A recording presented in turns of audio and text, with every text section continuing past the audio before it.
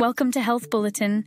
Across the globe, we've tracked the emergence of mysterious illnesses, unusual health phenomena, and groundbreaking medical discoveries.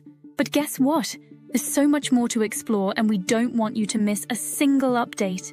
Last week, Taiwan reported 2 rare COVID-19 related deaths in children aged 12 and under, marking the end of a 10-month period without such heart-wrenching fatalities. This news has raised concerns about the impact of the virus on younger populations.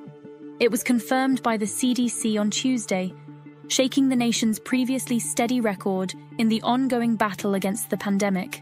First case was of a just 1-year-old girl from the north, who, despite having no pre-existing health conditions and not being vaccinated, succumbed to COVID-19 3 weeks after being hospitalized with convulsions in early February. Her battle ended tragically with complications from acute encephalitis linked to the virus. This is a stark reminder of the pandemic's unpredictable nature. And another shocking case, a 6-year-old girl from central Taiwan, also fell victim to the virus, as shared by CDC physician Dr. Liu during a press conference. Before we move forward, if you haven't already, hit that subscribe button and join our Health Bulletin community. Why? Because subscribing not only supports the channel, but ensures you're always in the loop with the latest health trends, news, and tips that matter to you. Plus, it's completely free. The girl sought medical treatment after developing symptoms, such as fever, coughing, and shortness of breath in late February, according to Health Ministry. However, her condition deteriorated upon returning home, and she suffered sudden cardiac arrest and succumbed to COVID-19 complicated by pneumonia. Even though the hospital had been unaware, she had contracted COVID-19 when they sent her home.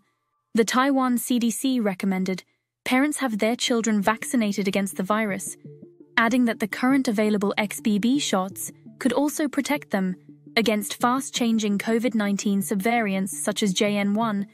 According to the CDC, 70 individuals died of COVID-19 in the week 27 Feb 4 March, which is 8 cases lower than the week before.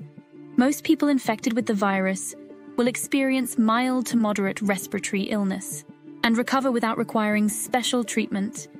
However, some will become seriously ill and require medical attention, especially older people and those with underlying medical conditions like cardiovascular disease, diabetes, chronic respiratory disease, or cancer are more likely to develop serious illness. Anyone can get sick with COVID-19 and become seriously ill or die at any age.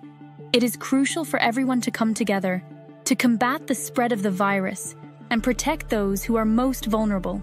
Thank you for watching this important update. Your health, our mission. Remember, staying informed is the first step towards a healthier life. So what are you waiting for? Hit that like and subscribe button, and let's make health a priority together. See you in the next video.